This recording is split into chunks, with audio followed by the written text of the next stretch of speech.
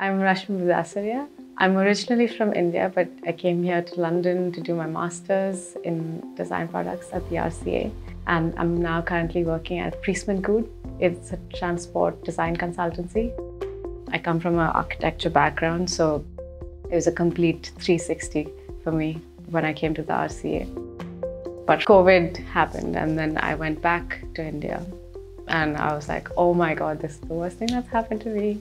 I have to go back. My studio is not there. My colleagues are not there to support me, but I have to go back now.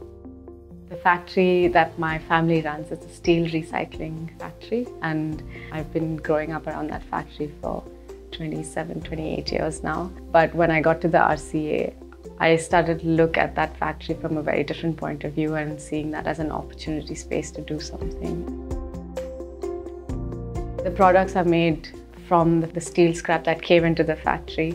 I took the waste and put that together, baked them in the furnace to use the residual heat. So we're not creating new energy to make products. The way that we designed the process was completely intrinsic to the factory, and there's at least about 100 factories in India that operate the same way. So it was the case of taking that process to different factories. At the moment, as we speak, there's a few prototypes that we're still creating. So it's still going on, and it's really exciting to see they're able to create different things with the material as well. The big learning with Dross was understanding resources within our community and looking at different materials and how those have the potential to be something else. Now I'm trying to see what's around me in London and what we can reuse and recycle.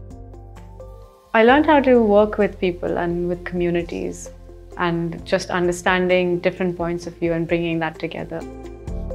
Coming to the RC with the idea of what are the things I could make has completely shifted to how can we get together and make things.